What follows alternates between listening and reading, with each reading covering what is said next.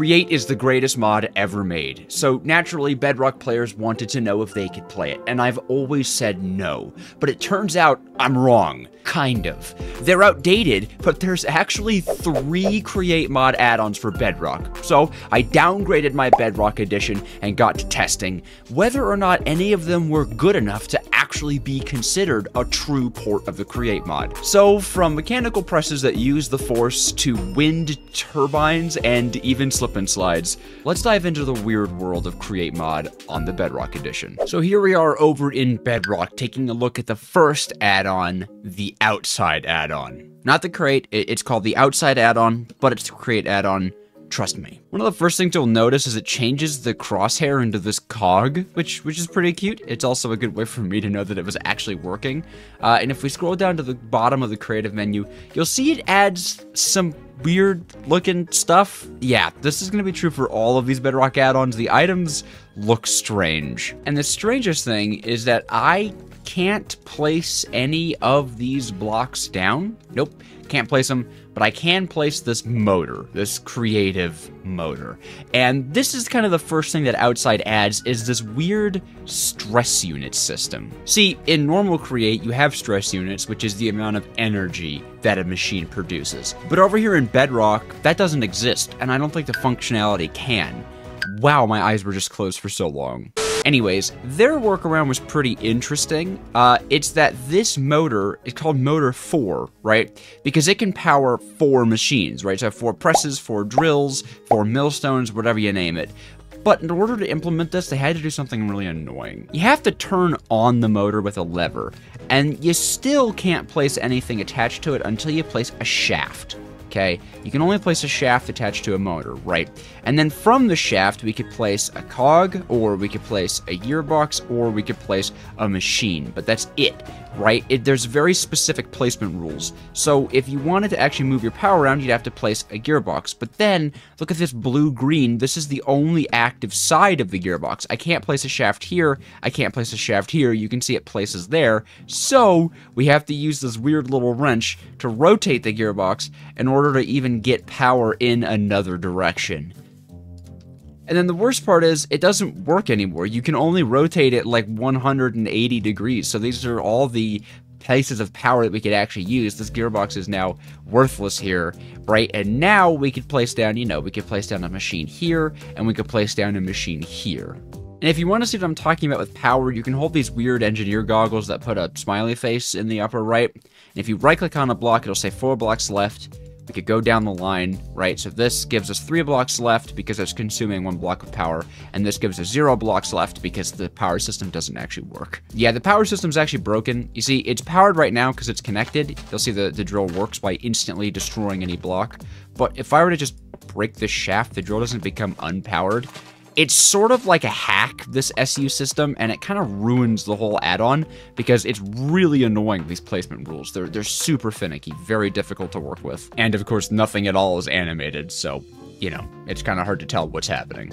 That being said, the 3 machines it does add do things, which is pretty cool. If you throw iron underneath of the press, you do get iron sheets, and even if you throw sugar canes, you actually get paper, which is kind of interesting, so there's a little processing there.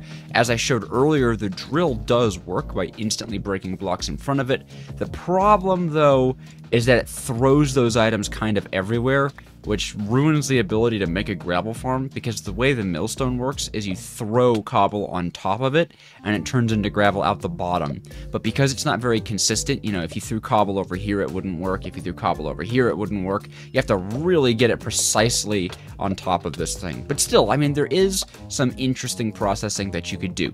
However, the only motor that's added is the creative one. So you can't play this one in survival. Outside definitely had some interesting ideas, even attempting to implement stress units, but I think it was just kind of ruined by the Bedrock Edition engine. Now, add-on number 2 feels the most complete to me, though it's probably the weirdest. Create by Vatanage adds a lot of different blocks, a lot of different machines, and even has single-player survival processing. It's just that the blocks look weird, and they add a lot of strange stuff. stuff. Like, you can't tell me that this looks more like a fan project than it really does a port of Create.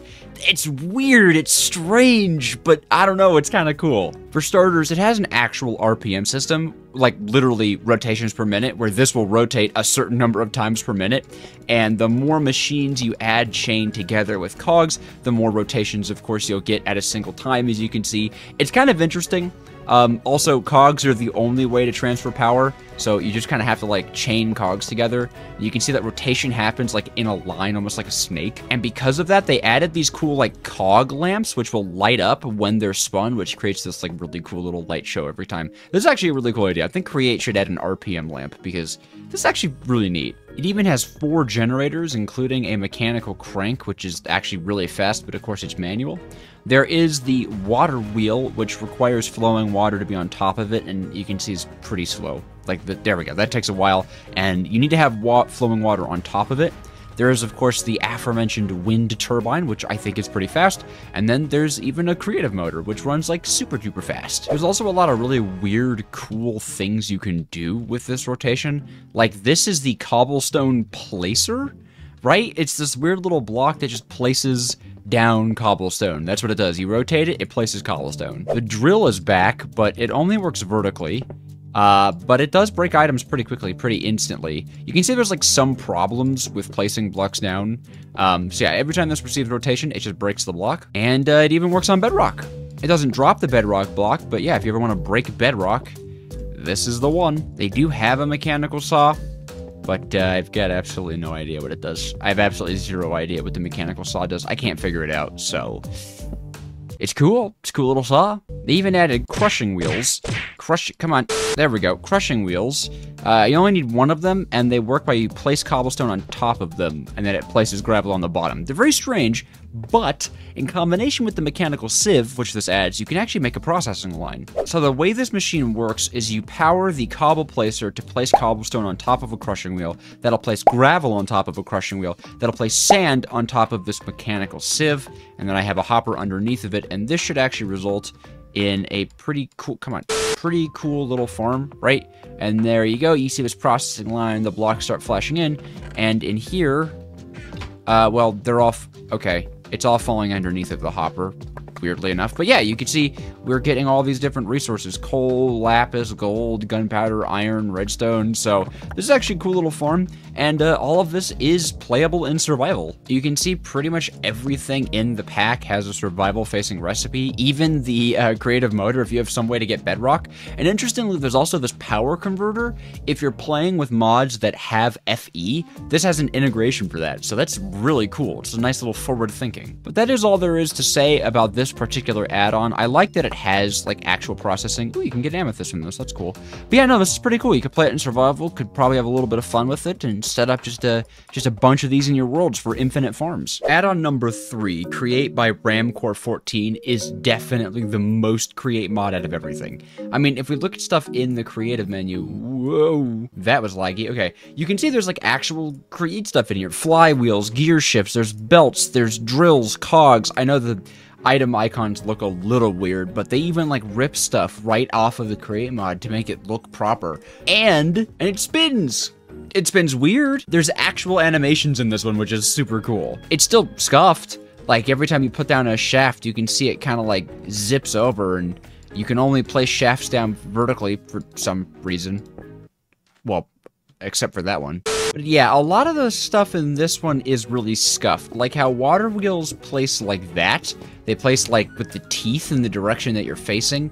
And they don't actually require flowing water. They just need water to be on them, and they just start rocketing, man. They just start moving. But as you can see, there's actually a lot to cover here, so I'm gonna go over the stuff that makes this one the most unique. And by far, it's the fact that the mechanical mixer and the mechanical press actually function in a sort of way. Now, there's still a lot of jank. There's still so much jank. Like how belts are placed like individual blocks, and they kind of only work to the side.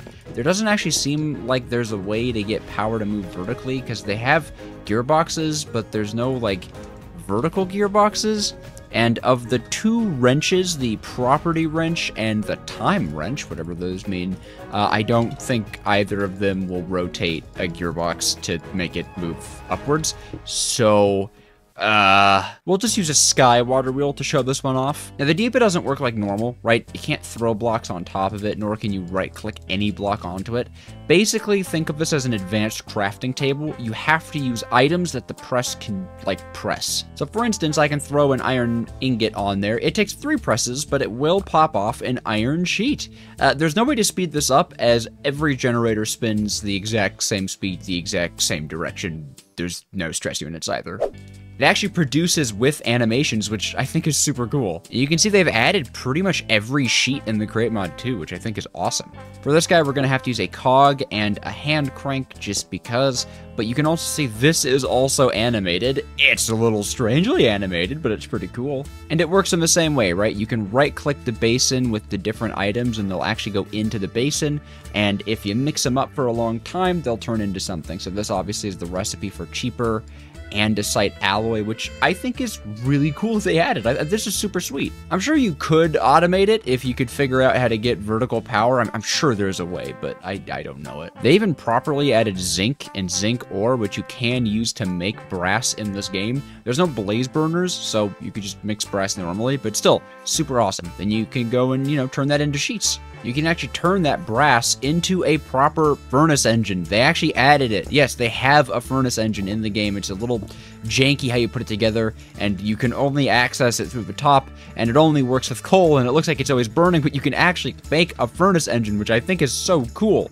It actually isn't better than a water wheel. They're both the exact same, but look at it. It's all animated and stuff. This is sick. And since it's got all survival recipes and stuff, this is totally possible to do in survival. So leave a comment if you want me to do a survival playthrough of this weird version of Create. That being said, this is only like half of what it adds. For instance, it actually has redstone components. I can't believe I'm saying this, but it has the redstone links, and they work. If you dye both of these brown, so this being the receiver, this being the sender, and you power the sender, hold on, these are really janky. Wait. Nope. How do I power you? They're very specific. You gotta. They're kind of specific. I can't get these to work. They do work. They're just very finicky. Okay. All right. So we'll just pretend like it works. I think this one, the little repeater thing, right? You could. Whoops. You can right click it to extend the second duration. I believe it takes in from redstone dust and will spit out to a repeater. No, it doesn't. It did take in from... Hold on. I swear, I tested all of these. I genuinely tested all of these. Oh, whoa! Oh! The redstone... Got it. Okay, cool. So that's how this one works. It's redstone dust into a repeater, and you can see it'll extend a pulse. Apparently, if you just feed it a constant signal, it doesn't work, so the signal has to go away. But you could right-click this up. You could increase the amount of delay, right? How long it'll hold the signal, which is really cool. You could use this for little clocks and stuff. And I have genuinely no idea how this one works anymore. I had it working before. I tested it before. It was super cool. But it is just not receiving a redstone signal from any side anymore. So, yeah. That's unfortunate. Look, I didn't say it will all work, okay? But it is here. It even has seats that you, like, walk over. Here, I'll show you. It's kind of weird. You, like, walk on top of it, and then you sit. You can also, like, right-click on it, but then you're also just able to, like, slide your butt around it. So, if you want to have, you can make a floor of these. Hold on. There we go. So, if you have, like, an itchy butt, you can make a floor of these and just... Hold on. This is the best part of the add-on. Yeah, there we go. That's all there is to say. That's all there is to say about this add-on. Not really, though. There's a bunch of stuff. There's a ton. I didn't go over everything, but, like, most of it is just a janky, half-functioning version of Create. But it's definitely the most Create-like, and it's super impressive. So, is Create on Bedrock? No, not really. I mean, all of this stuff is very janky. Yeah, like, I just really... Oh, boy. Yeah, most of them are buggy, janky, or just not even really the Create mod. And I think it just boils down to Bedrock not being powerful enough to support them. But if you do want to check these out, I don't recommend it. I've linked the mods in the description to properly credit the developers. However, the sites you download them from are extremely janky. These mods are extremely janky, and you have to download your Bedrock. So I don't recommend it, but I appreciate you watching. And yeah, credit roll.